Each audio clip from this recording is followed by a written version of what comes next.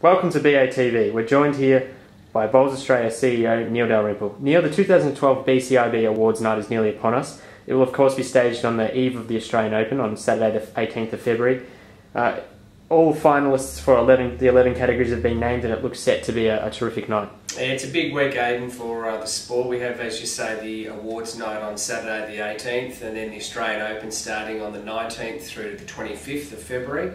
But as you say, the 18th is a great night to reflect on the achievements of many players, administrators and officials who have contributed a great deal to the sport in 2011. And as this is our second annual awards night, we're really pleased to be able to stage it in Melbourne again, once again in conjunction with the Australian Open.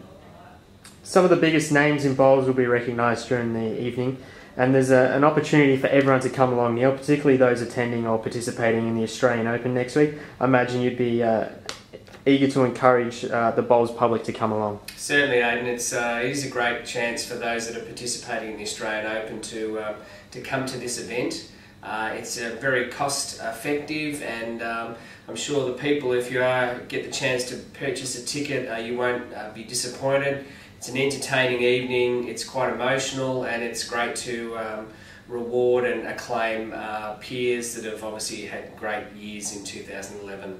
So I'd certainly encourage people to get a table together. There's a special offer at the moment for those purchasing a table of 8.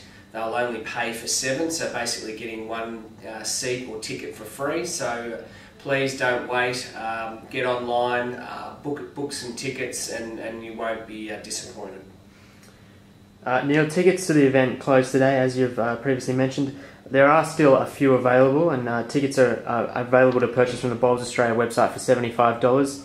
Yep. You obviously encourage the bowling community to get along and experience this night of nights. Yep, look, it's well positioned in Melbourne. It's in a central location, easy to access, and for those that are playing in the Australian Open in particular, those visiting from interstate, please make an effort to attend and get your tickets fast before they close.